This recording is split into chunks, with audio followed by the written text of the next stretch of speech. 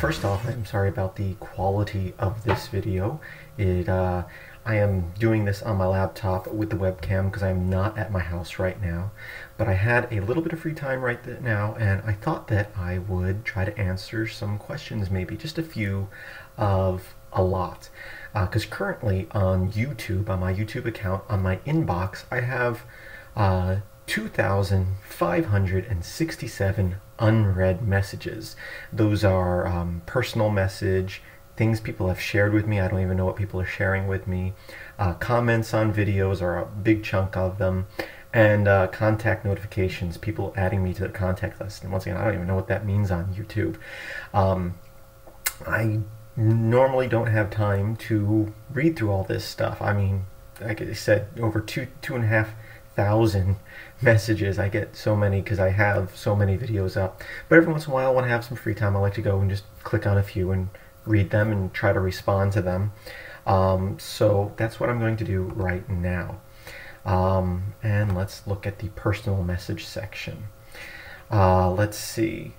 I do get a lot of people asking me just random Linux questions about their hardware and stuff like that, and I'm going to tell you right now, well, I don't know why you're asking me that in most cases. Really, a Linux forum, if I don't have your hardware, I don't know about your hardware. I mean, if you want to send me your computer and you know, another piece of hardware just like yours so I can play around with it, I'll let you know what I come up with.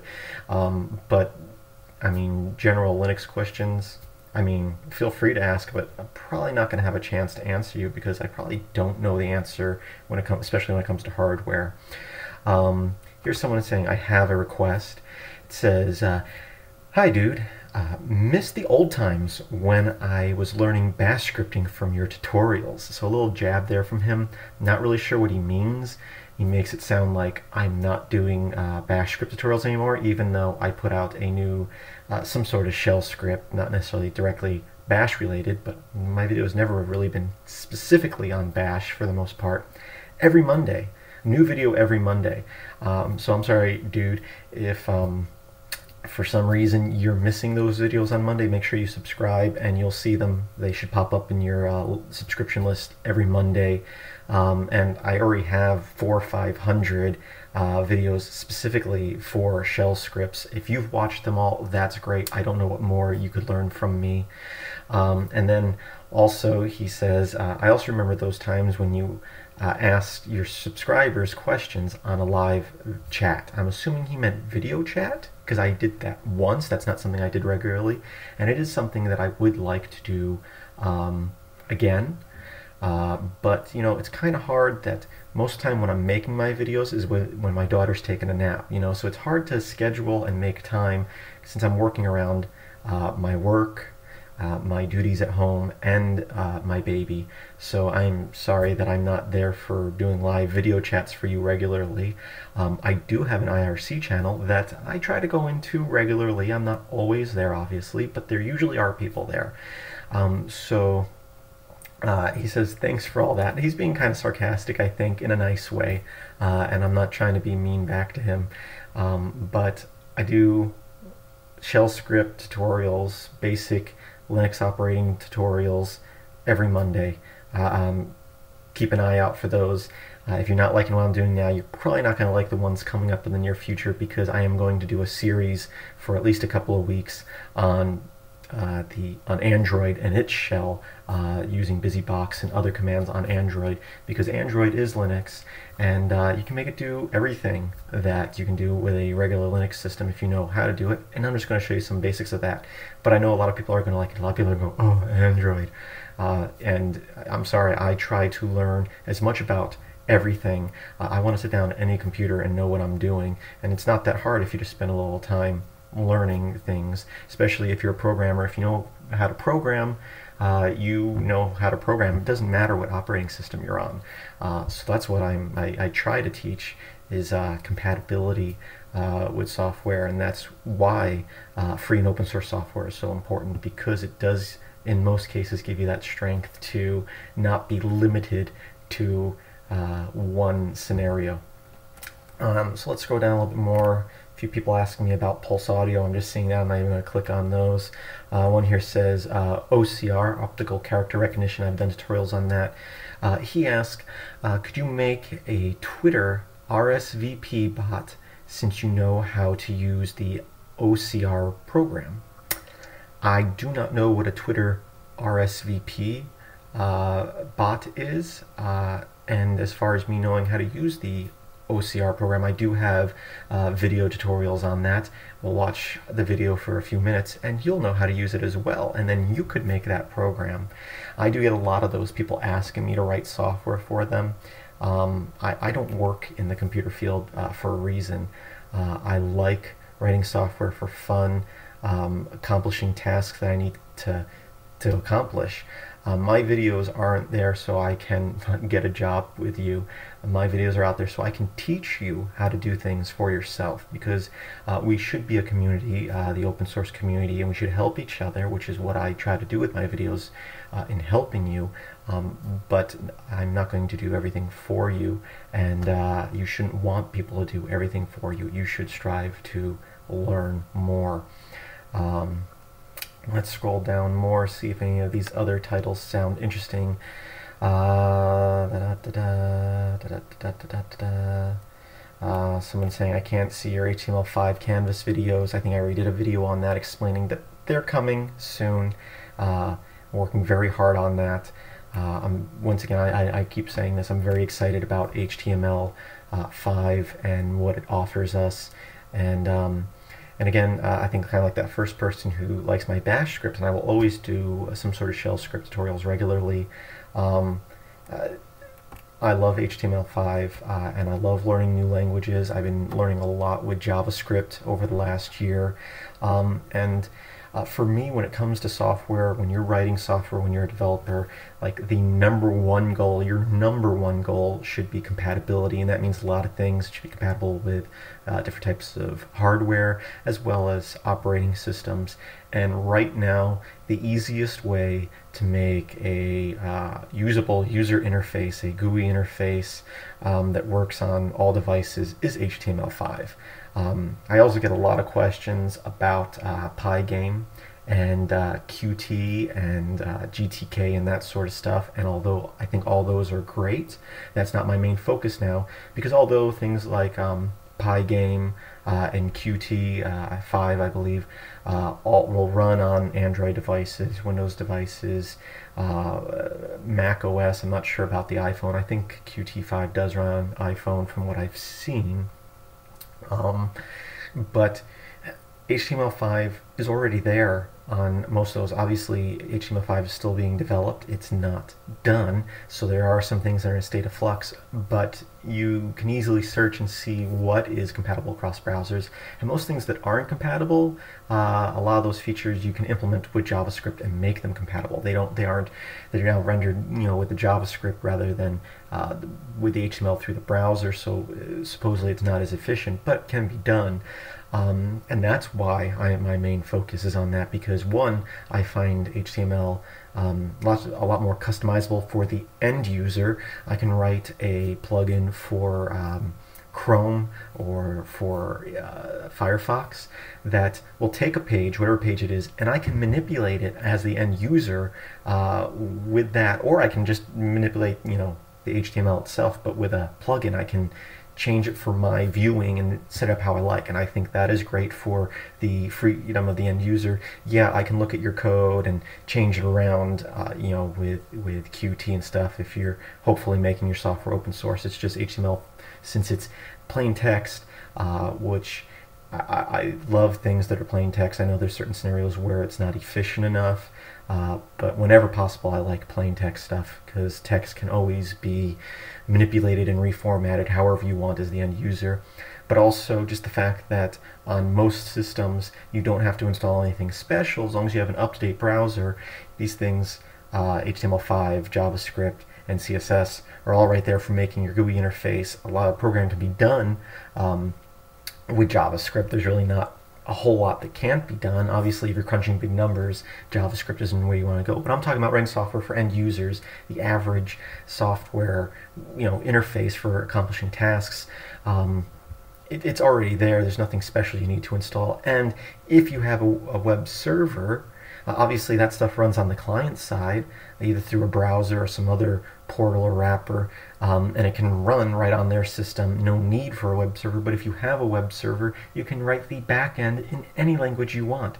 And again, I urge people to if you're iffy about how you feel about HTML, just think of it as a very flexible GUI interface for whatever language you want. I mean, that's what it is. And I know people are going to disagree with me, but that's where I'm heading with a lot of my tutorials. If you don't like it, I'm sorry. I'm not going to change where I'm going because you want me to go back to stuff I've already done. I already know how to do. I need to learn new stuff. I constantly like learning new stuff. I tell you, 2 years from now, I may start using something else for GUI interfaces. I might start moving away from HTML5 because I'm going to go with whatever I think is the best at the time. And right now, I think that's the best. And I feel like a broken record because I keep saying that in all my videos, but I keep getting messages, with people who want me to do other stuff, which is fine. I love suggestions, but I just want you to understand that. Looking through here, people asking me questions. There's so many questions. I'm just looking for interesting topics. I want to answer one more question before I move on. Or before I finish this video. Okay. A lot of Python. I love Python. It's just not in what I'm working on now. Learn. I'll probably cut out some of this. Questions about Pygame. A lot of people asking me if I want to partner with them. Let me read through this.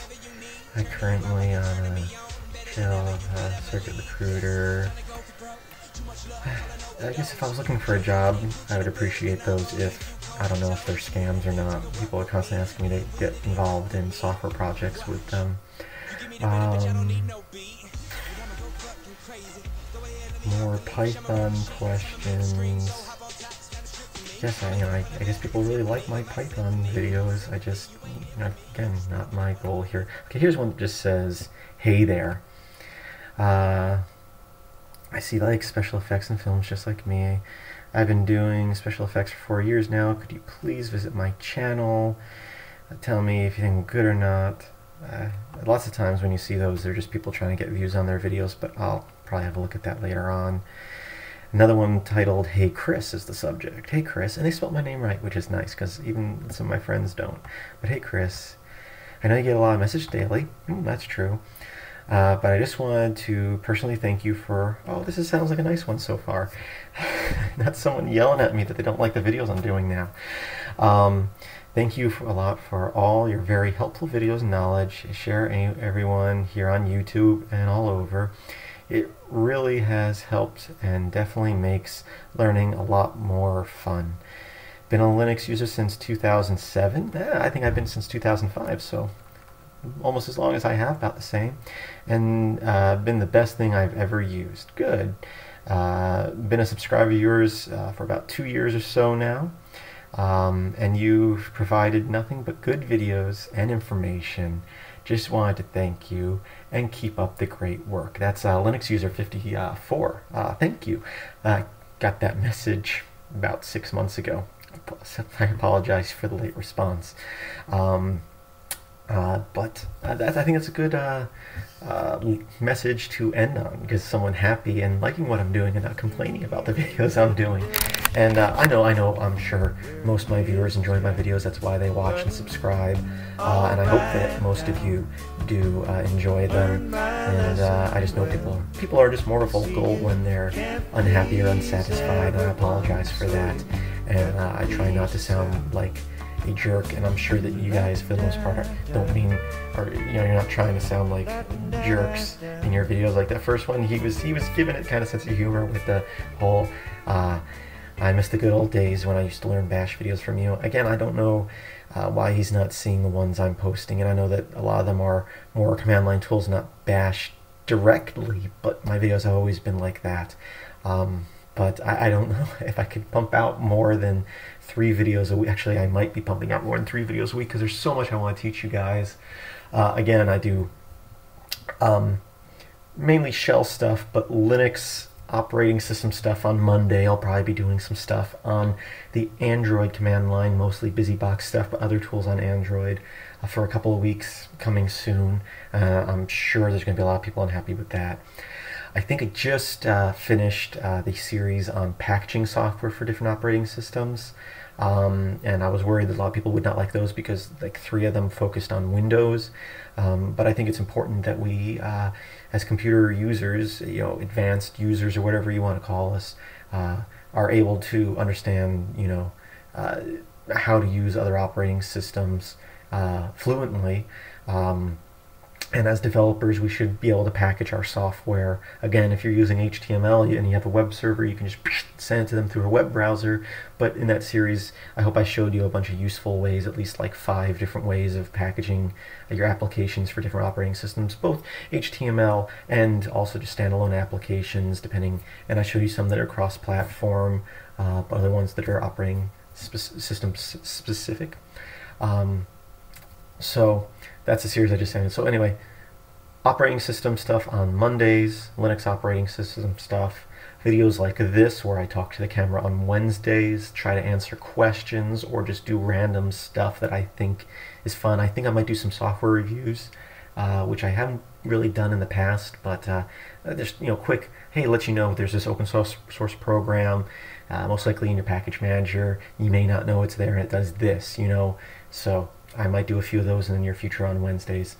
And Fridays right now have been kind of just programming in other languages other than Shell. Lots of it focusing on packaging lately, and a little bit on HTML5.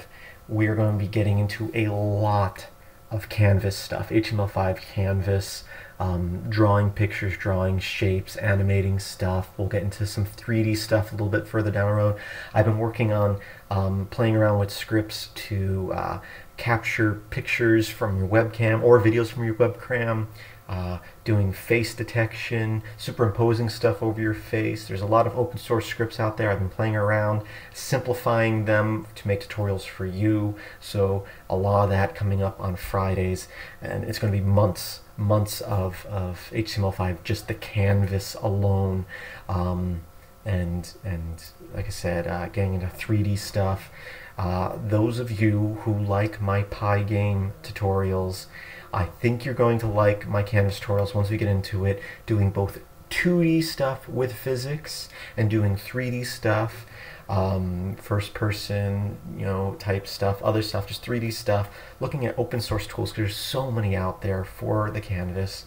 And even though you can install Pygame on Android, a lot of this Canvas stuff already works in the browser, or you can make an APK for Android, or iOS. And the great thing once again about these is, for the most part, they will run on all operating systems, whether you package it as a standalone application or you do it through the web browser. A lot of the 3D stuff is a little bit in flux now. Some of it's more compatible with mobile devices than others. The more advanced stuff using hardware acceleration right now doesn't run on all devices. Using WebGL, using the Canvas is more compatible, but sometimes a little bit slower. But hopefully we'll see more of that being integrated. It seems like most browsers are planning on it.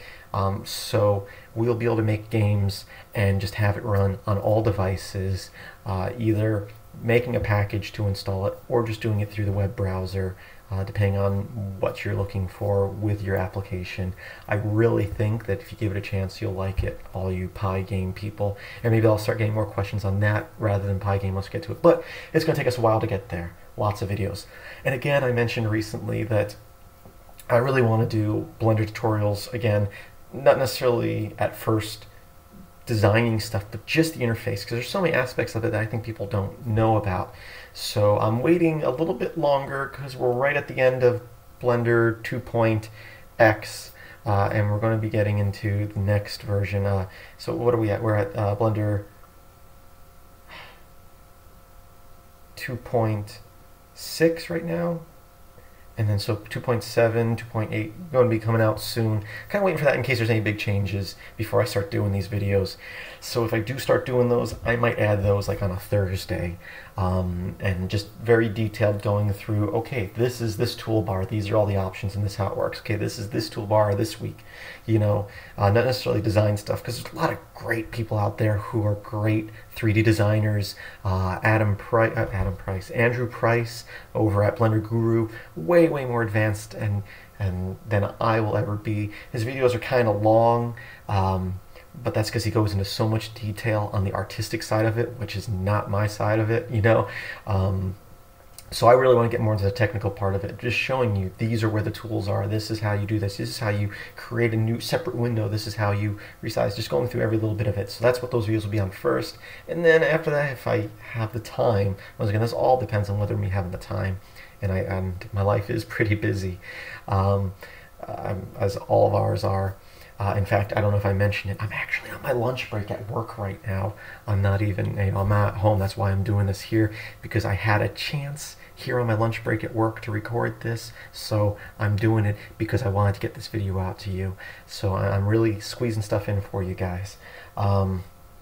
Just so much I want to teach you guys, and I do hope that you all appreciate the stuff I have coming up.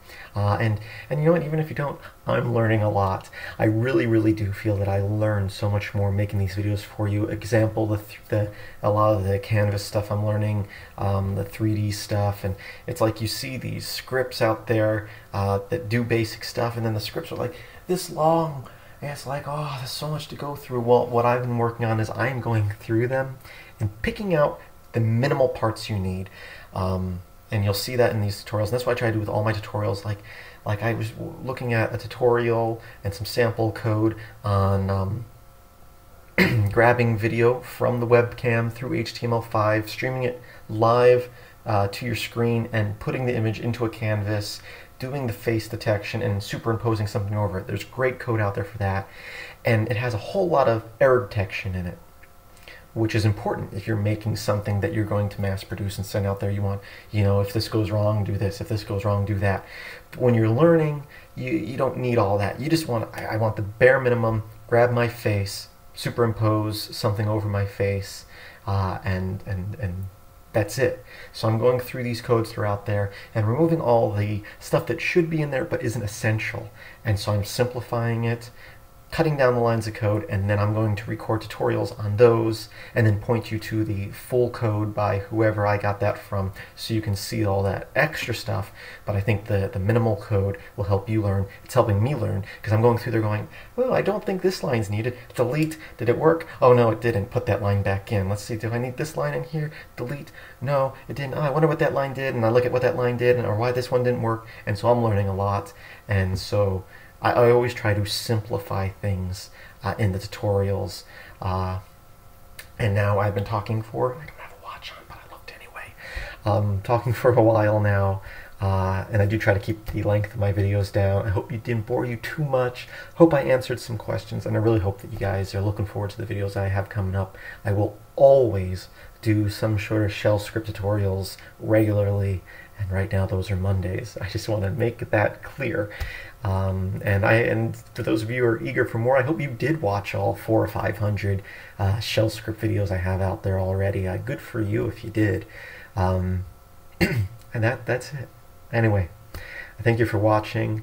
I hope that you have a great day. Please visit my website, filmsbykris.com. That's Chris with a K. Where's my camera program here? And I've been recording for 24 minutes. Great. Okay. Have a great day. Visit my site. Link in the description. Bye. Have a great day.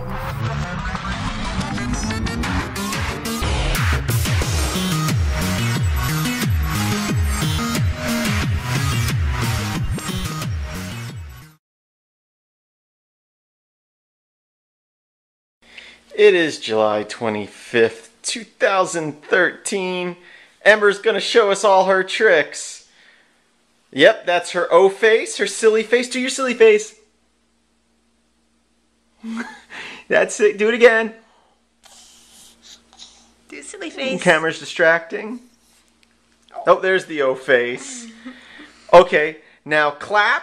Clap, Ember. I can't do it because I'm holding the camera. There you go. Clap.